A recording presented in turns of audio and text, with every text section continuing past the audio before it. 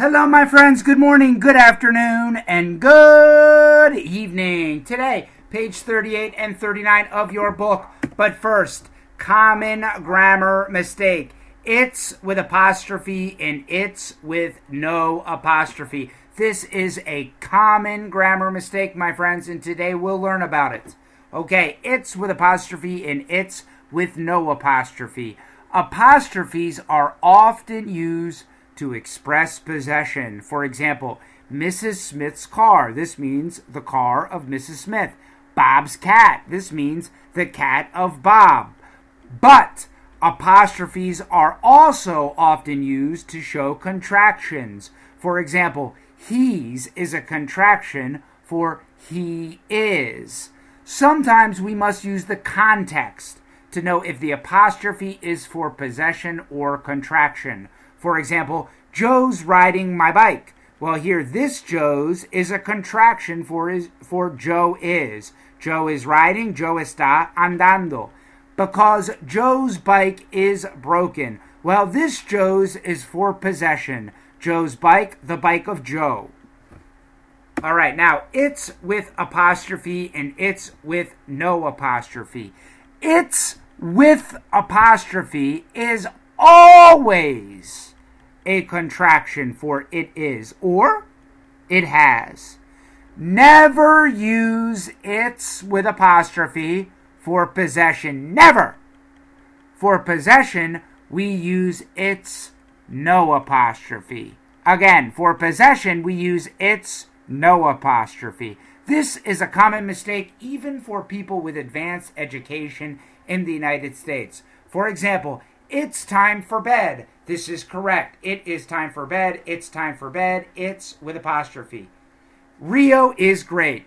Its best beach is Ipanema. This is wrong. Here we have its possessive, the best beach of Rio.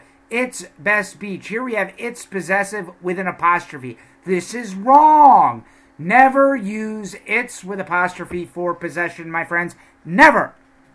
All right, one more example. It's a funny fruit. This is correct. It is a funny fruit. It's a funny fruit. It's with apostrophe. And this is correct too. Its name is rambutan. Here we have its possessive with no apostrophe. Rambutan. And this is a real fruit. This is rambutan. It's a real fruit. I've never eaten rambutan, but maybe you have. It looks a little bit like the coronavirus. All right, now cooking vocabulary. Dough, what we use to make bread. Dough in Portuguese is massa. This is dough. Steak. Steak is a thick piece of beef. This is a steak. I love steak. Steak is delicious. Thick in Portuguese is grosso. Steak. Garlic bread. Garlic bread is bread with butter and garlic. This is garlic bread.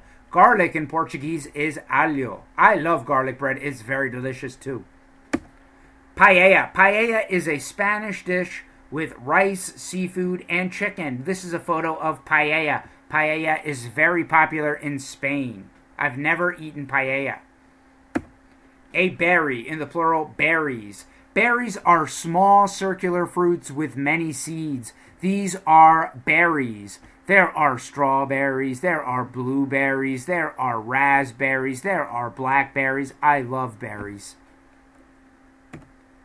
A pie. A pie is a baked dish typically made of dough. There are sweet pies and savory pies. Savory pies are salty. This is a sweet pie. This is a berry pie. I love berry pies. Pies in Portuguese are tortas. Spinach. Spinach is a green plant with big leaves. Spinach is Popeye's favorite. Spinach in Portuguese is espinafre. Spinach.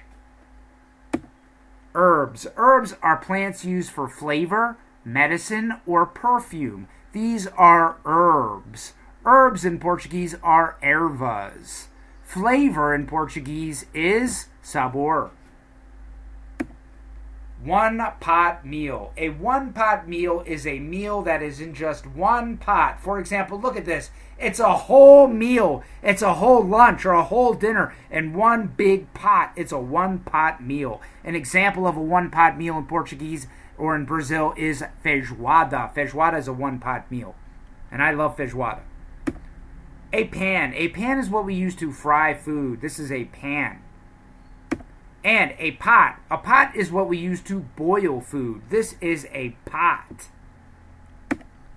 Heat. Heat is a verb for making food warm or hot. For example, she heats her food with a microwave. Heat. Heat in Portuguese is esquentar. Let it simmer. Let it simmer is to keep something just below the boiling point. Simmering is keeping something just below the boiling point. Boiling point is the point when something boils. Ferve. Pour. Pour is putting a liquid into a different place. Here, he is pouring coffee into his coffee cup. Pour in Portuguese is despejar. Pour. Beat. Beat is to hit repeatedly in an effort to mix something. For example, he is beating the eggs. Beat in Portuguese is bater. Beat. Go grocery shopping. Go grocery shopping is to buy food for the house. To buy the milk, the bread, the eggs, the meat, etc. They are grocery shopping. You can go grocery shopping at the grocery store. And remember, grocery store is another word for supermarket. You can say supermarket or grocery store. A pinch of an ingredient. A pinch of an ingredient is a small amount of an ingredient that fits between two fingers. For example, here, he is adding a pinch of salt. And you can add a pinch of salt, a pinch of pepper, a pinch of sugar, a pinch of garlic, a pinch of oregano, etc. Fold. Fold. In this photo, the person is folding the taco. Fold in Portuguese is dobrar. Fold. Skip. Skip is intentionally not doing something that you need to do. Skip in Portuguese is pular. For example, little David is skipping his homework and watching TV. Oh, little David, do your homework, my friend. Okay, that's the end. Finished, complete. Bye-bye. See you later, alligator in a wild crocodile. Bye-bye, my friends.